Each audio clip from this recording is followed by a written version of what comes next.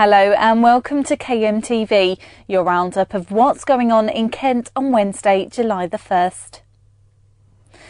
A health alert for Kent has been upgraded to level 3 with temperatures set to hit the mid-30s today. It's the second highest national alert for heatwave conditions and we're being warned to stay indoors between 11 and 3. But it seems some men have already been enjoying the heat in Chatham. However, when is it all right to go topless in public? Graham Stothard went to find out. It's official. It's a heatwave. Temperatures are hitting above 30 degrees and that means only one thing. Summer gear. But some people aren't as tasteful as myself, and a hot day in Britain inevitably leads to topless men, their bare chests gleaming in the midday sun.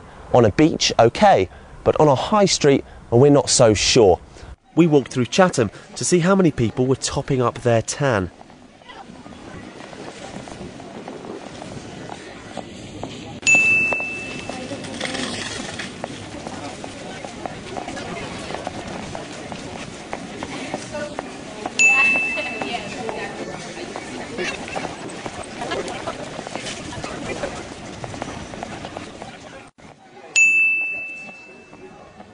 In the end, it was only 3.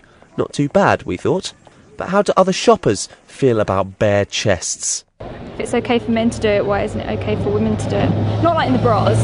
I know bikinis kind of the same aspect of bras, but if it's okay for them, why isn't it okay for us? If it's boiling hot, just let them. Just let them. It's a beautiful day. Let them get the sunshine. Yeah, pretty much. Well, I just think it's unreasonable, to be honest. If they want to do something like that,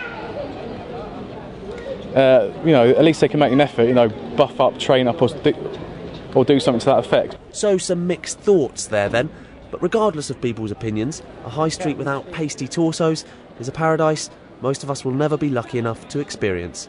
This is Graham Stothard, KMTV in Chatham. Emergency supplies of food and water have been delivered to lorry drivers waiting in Kent to cross the Channel. A strike by French ferry workers means the port of Calais is still closed and part of the M20 motorway is being used as a lorry park in both directions.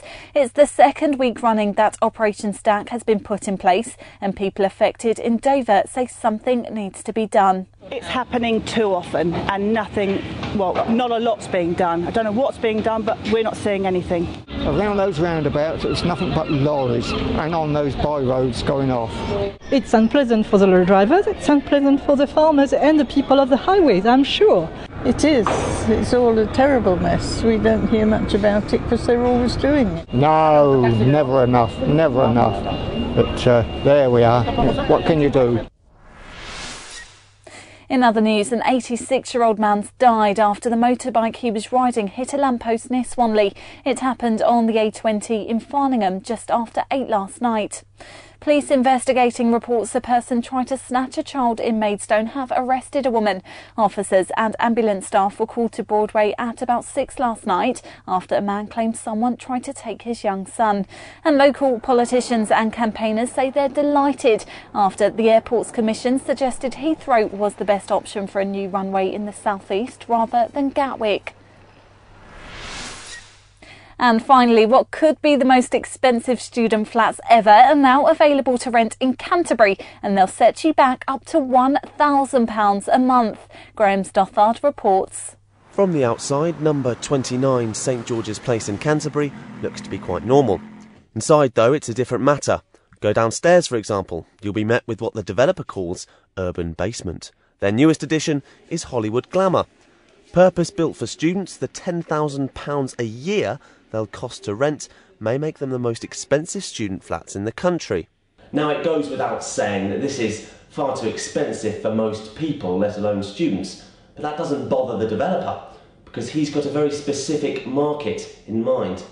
It's probably going to cost twice as much as the average house share, but of course it is en suite, it is air conditioned, it is Amtico flooring or whatever it is that you want to add to it. The money is not relevant. We have had no problems renting the accommodation. People are prepared to pay for something that's different or something that's particularly good. There are similar priced properties on the market, but most have 2 or even 3 bedrooms. But if money is no object, then who's paying? Well, that's obvious. It's invariably parents. They will fund it. They may pay in one hit for the whole year, and the average cost is going to be between £10,000 and £10,500 for the year per bedroom. This is Graham Stothard, KMTV in Canterbury. There's more local news on KMFM, and you can follow us on Twitter and Facebook, but that's it from KMTV.